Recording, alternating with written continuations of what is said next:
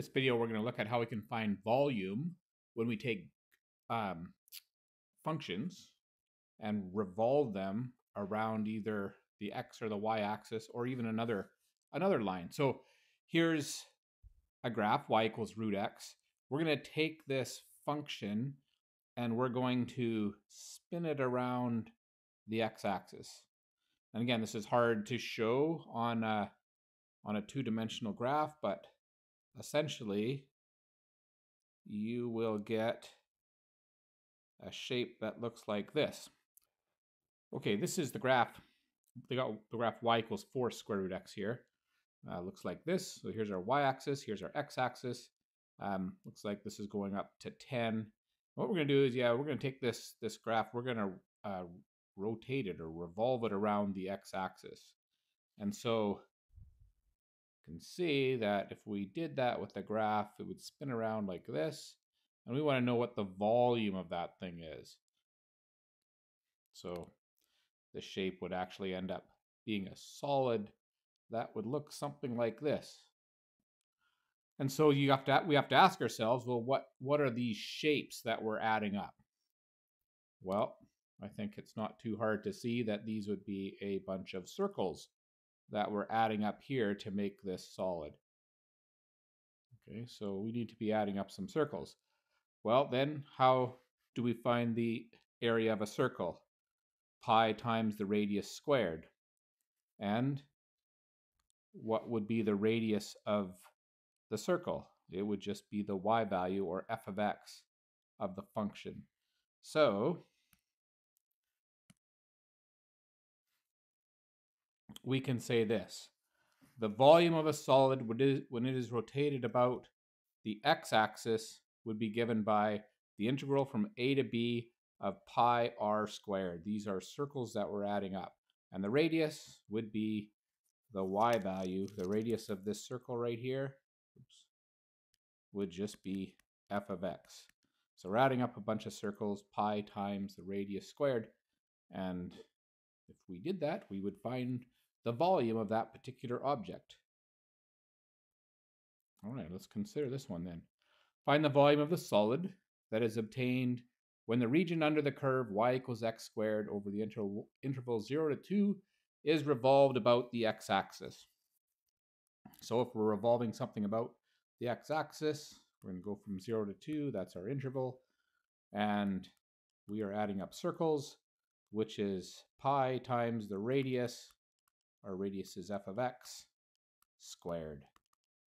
So this will be the integral from 0 to 2 of pi times, and the radius would be our y value, which is just x squared with respect to x. So this would be the integral from 0 to 2 of pi times x to the power of 4. So fairly easy one to integrate. Add 1, divide by the exponent from 0 to 2. So 2 to the power 5, 32 fifths pi would be our volume when we revolve that about the x-axis. Let's look at another example. Find the volume of the solid obtained by revolving the region bounded by y equals x cubed, y equals x to the power 8. Let's just do a real quick sketch of this. We know y equals x cubed looks something like this. And y equals 8 would be a horizontal line up here. Here's 8. And x equals 0 would be our vertical line here. So we're talking about this region here. But we're going to revolve this about the y-axis. Okay, so then this kind of shape would be over here. When we revolve this, and our circles this time are going to go this way. So again, nothing particularly different here. This time our volume is going to be the integral from a to b of pi times f of y squared with respect to y. And a to b would be the spread on our y-axis. On our y-axis here now. So what we're going to have to do is we're going to have to write this function as x equals a function of y. Okay, so let's do that first. So we have x cubed equals y. So then simply x would be the cube root of y.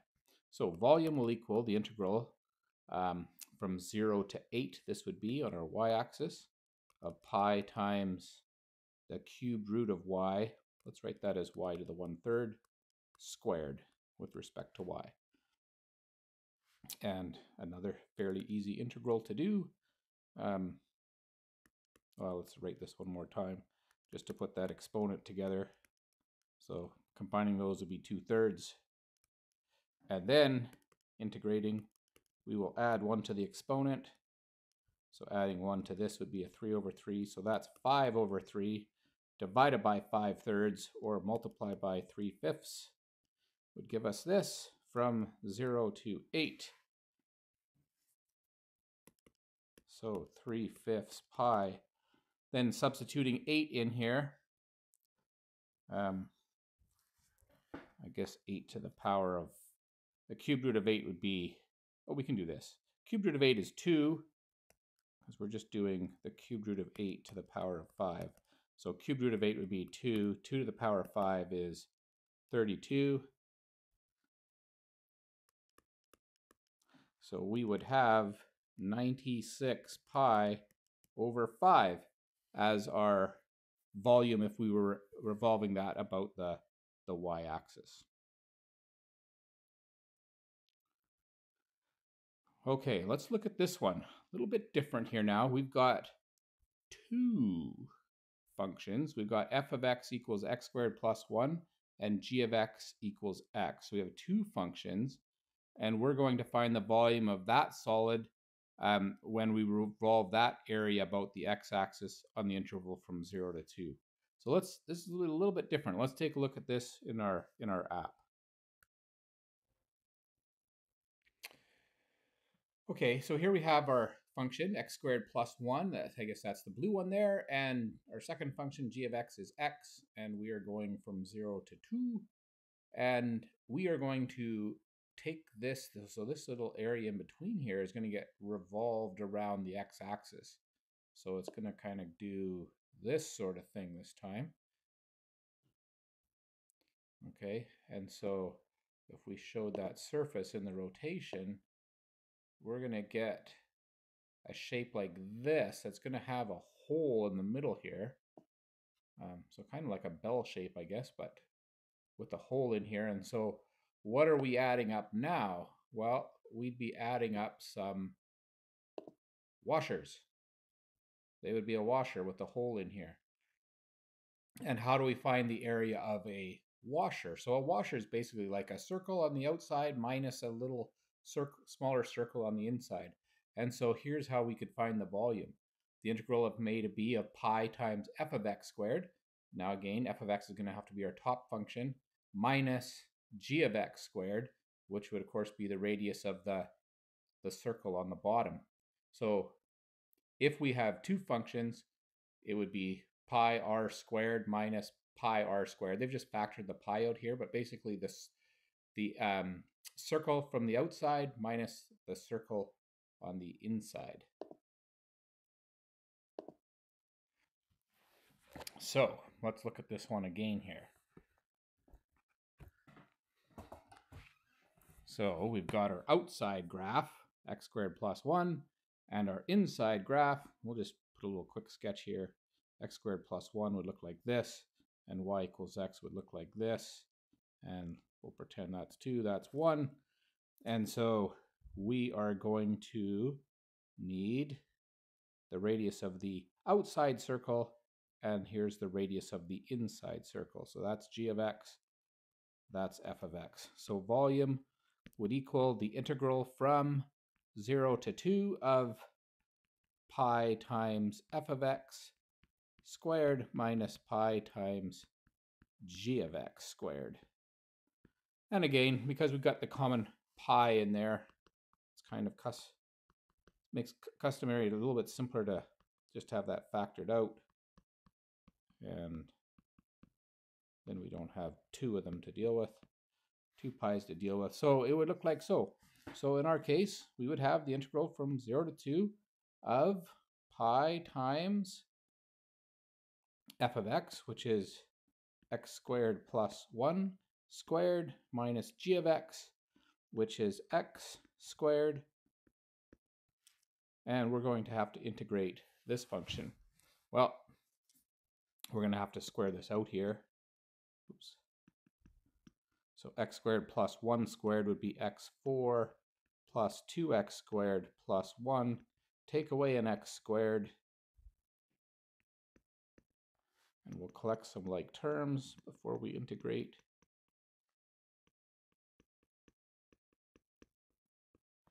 And we're ready to integrate now. So x4 would be x to the 5 divided by 5 plus x cubed divided by 3 plus 1. And we're doing that from 0 to 2. So putting 2 into here would be 32 fifths plus 8 thirds plus 1 minus, putting 0 in would just leave 1.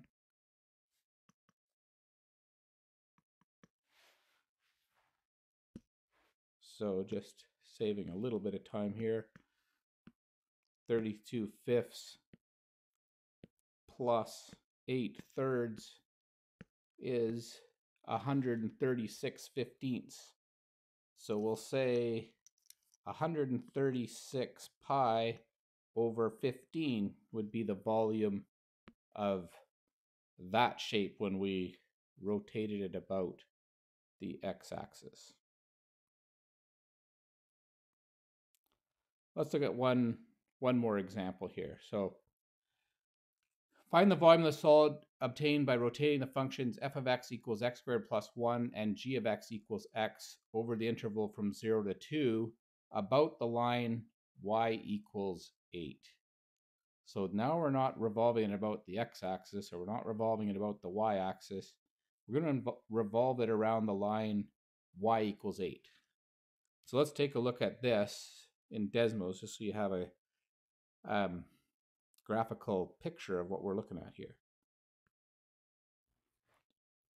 Okay, so in here we got y equals x squared plus 1. The red one, there's our parabola. We got our blue line, y equals x. And we got our line that we're going to revolve everything about, which is way up here at y equals 8.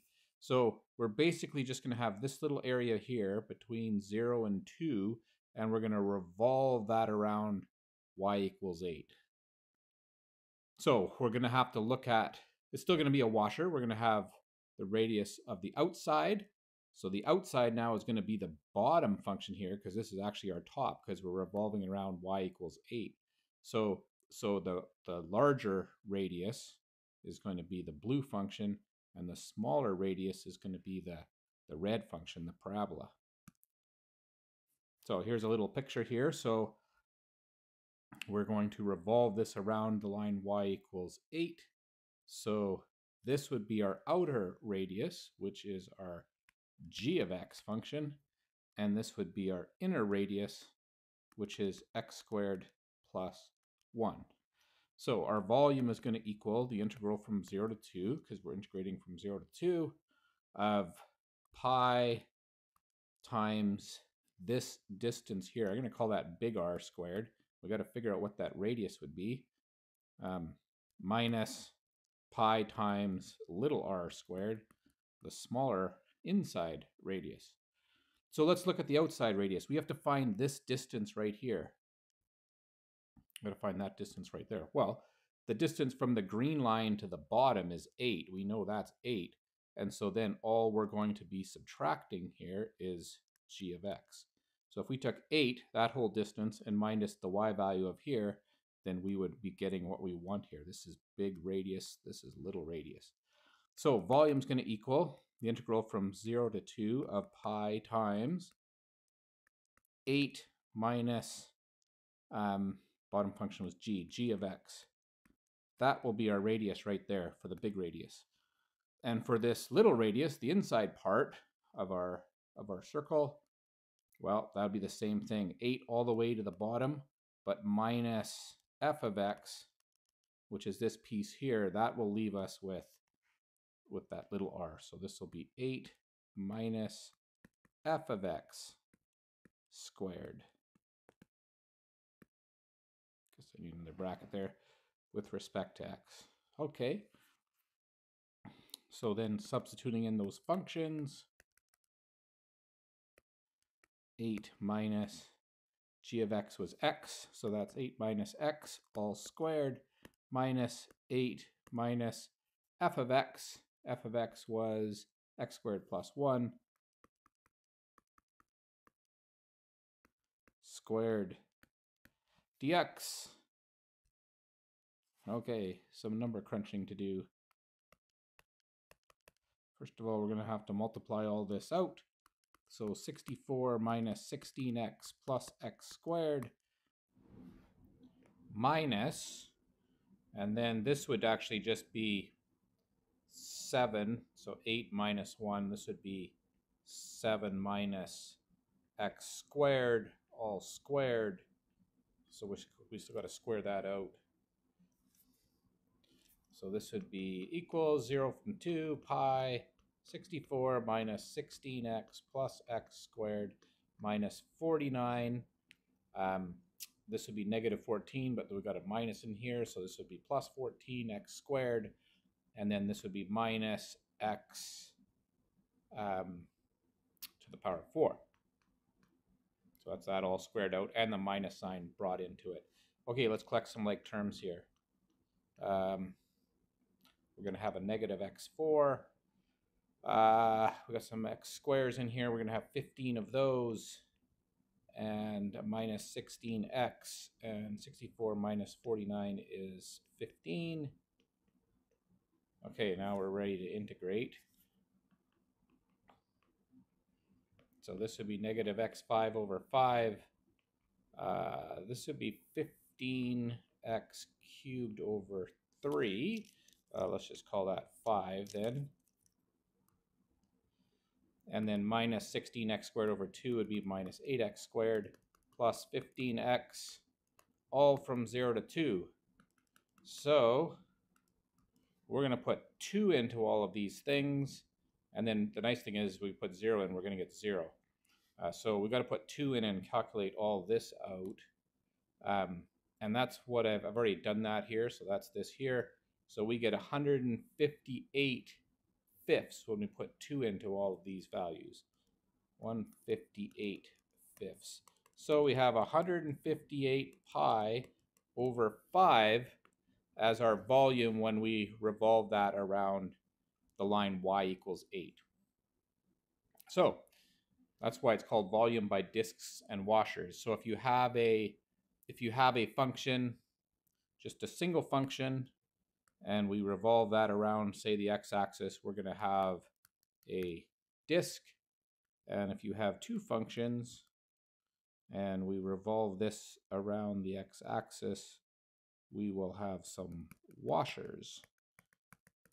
But essentially, we're just adding up a bunch of disks or washers depending on the situation, and using integration to add up those things.